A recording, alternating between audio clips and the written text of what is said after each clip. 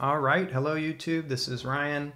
We're taking a look at my new sequencer OODA. This time we're looking at the standalone version, and I'm going to use it to control a hardware synth, in this case my OP1. I've got this kind of fun, nice dark string sound. And I want to use OODA to control it. So to connect your synth to your iPad, you need an adapter like this. In my case, I have a USB-C to USB adapter. If you have an older iPad or an iPhone, you'll need a Thunderbolt or lightning connector. And then I've got this USB cable, and I'm just going to connect those up.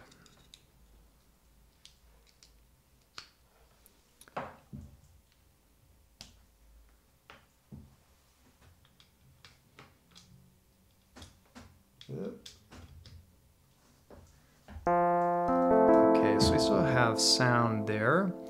Let us first off connect up OODA to our synth. So we need to set it as a destination. I'm going to set it as a destination for the all outs output. I'm going to set that to my OP1. And OODA is going to remember what you've selected, so the next time you connect the same synth, you're not going to have to come into this menu. I am going to disable the audio engine, even though we wouldn't be able to hear it anyways. I do have the option to toggle on and off the audio sidekick synth there. I have the option to send MIDI clock. I'm not going to do that because it'll kind of start the tape on my OP1. Now, this MIDI sources, I can use the OP1 to send MIDI into OODA and record notes.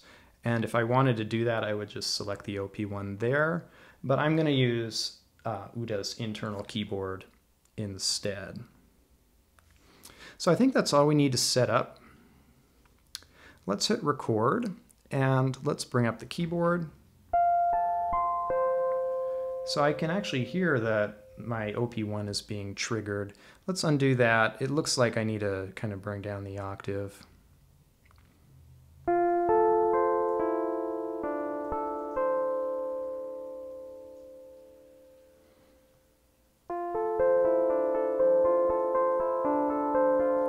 So let's bring down the tempo a little bit.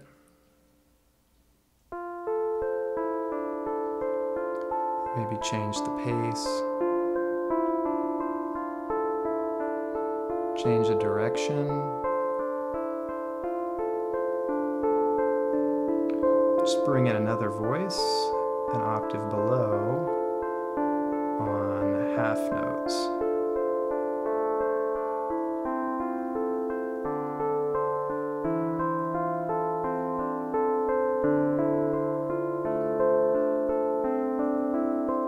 Let's do maybe this octave up, and let's only have it play some of the time.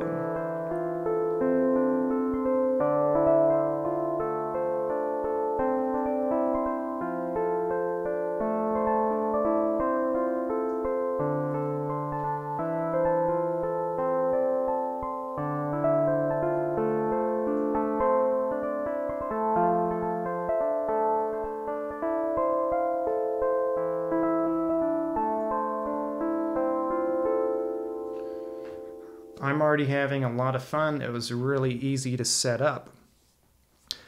Just a reminder, if you're using a synth that responds to CCs, you can use these modulation outputs and send them directly to your synth. You're able to adjust the CCs as you need. Everything else I think is pretty much covered in my other videos. We do have Ableton Link that we can use to stay in sync with other devices. One thing that I really like to do is keep my two iPads in sync with one another using Ableton Link, so I can have different iPads controlling different synths. These are some of the perks of being a developer. You have multiple iPads.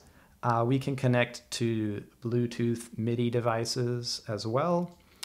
And yeah, that's about it for the standalone. I'll do another video on using OODA on the Mac.